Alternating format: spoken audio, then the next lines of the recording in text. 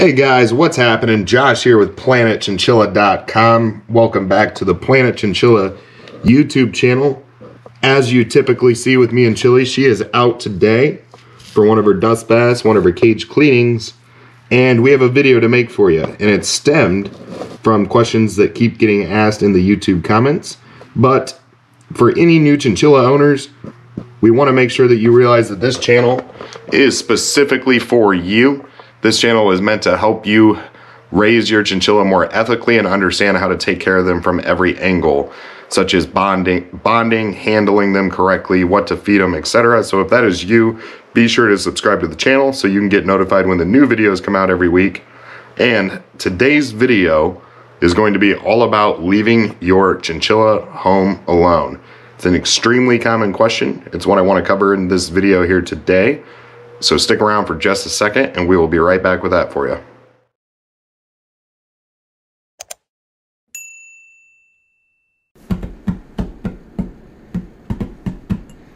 Alright guys, so I was down in the playpen with Chili. Obviously I am not anymore. Her fleece was done being washed.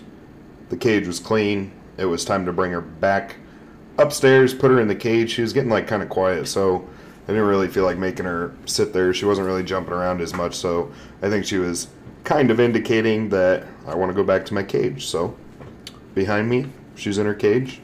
She went right into that nest box and she's probably catching some Z's, taking a nap. But we still need to cover about leaving a chinchilla home alone. So I'm going to sit right here at the computer and I want to talk about it a little bit. So number one, if you want to leave your chinchilla home alone, is you need to think to yourself, how long are you going to be leaving them alone? Because it makes a big difference. Are we talking about leaving for one night, even 2 nights, or are we talking about like going on a vacation without them? Because if you're only leaving for one night, really all you need to do is make sure that their water bottle is full, that they have food, that they have a clean cage, and that the cage is structured properly and safe. And that should be, before you leave, that needs to happen. So you don't want to have any plastic in the cage that they could chew while you're gone. I'm trying to like turn and look at the same time and it's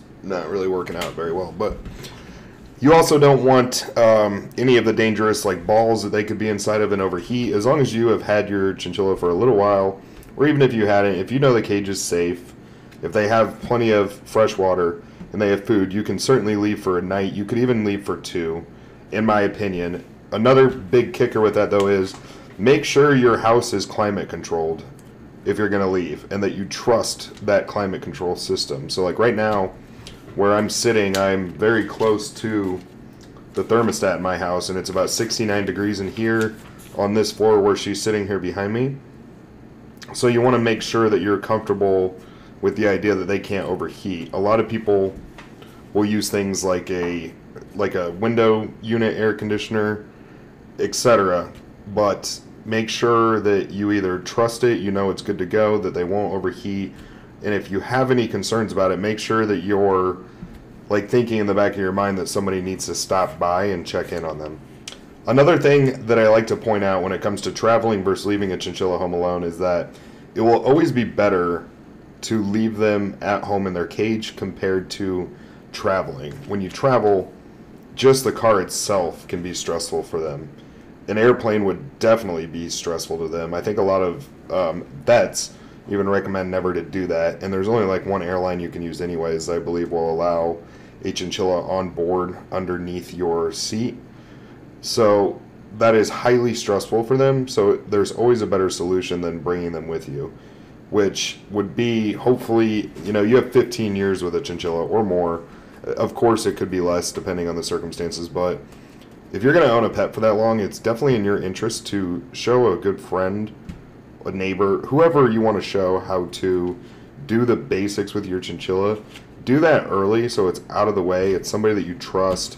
They don't have to be the master chinchilla whisperer or handler, but they need to be able to come over, give them some food, make sure their water's full, make sure your house is at the proper temperatures. If something needs changed like the bedding, that needs to be completed, because if you're leaving for a week, the bedding will need cleaned in between. Pushing a bedding cleaning or a cage cleaning that long is not only gross, but I mean, you don't want to risk any bacteria or fungus for your chinchilla either. Plus, they would have needed a couple dust baths in that time span. So teaching somebody how to do that, how to at least get them out if need be, or if in a case of emergency, is something you need to keep in mind if you want to leave them for an extended period of time. With that being said, you should be considering if you should even get a chinchilla based on your travel habits. If you're gone all the time, you know, if you're a travel vlogger and you want a chinchilla, that doesn't make any sense.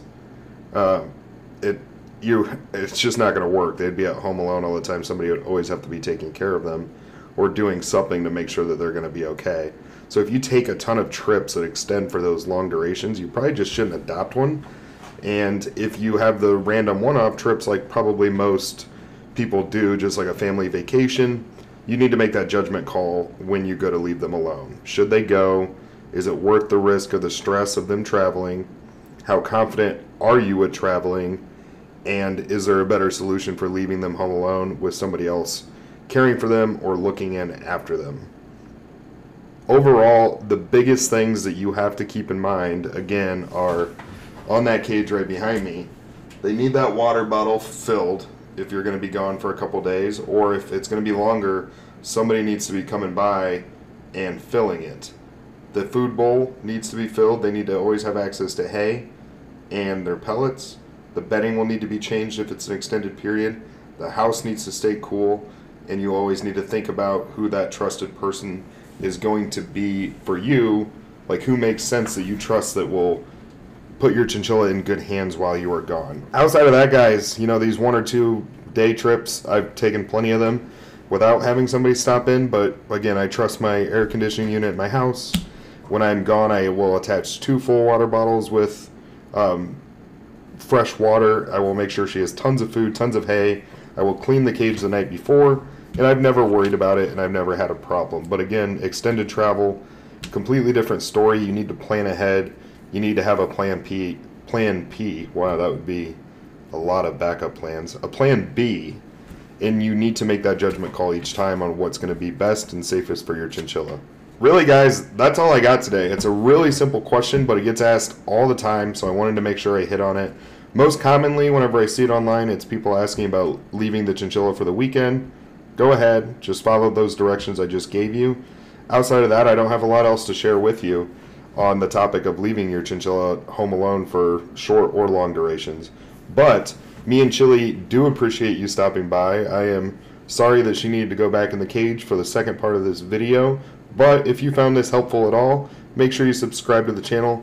Give me and Chili one of those thumbs up down below. Hit that notification button so you're notified on Tuesdays and Thursdays at 8 a.m. Central when the new videos are released. Make sure you head over to planetchinchilla.com and make sure you check out that new ebook we have released. Just click on ebook downloads once you get to planetchinchilla.com. It'll be up at the top in the main menu bar. If you are coming from the YouTube channel, you can feel free to use promo code CHINCARE50, CHINCARE 50 at checkout for 50% off that new ebook that we just released this year. Otherwise, we will see you guys in the next video. We appreciate you. Stay safe and take care.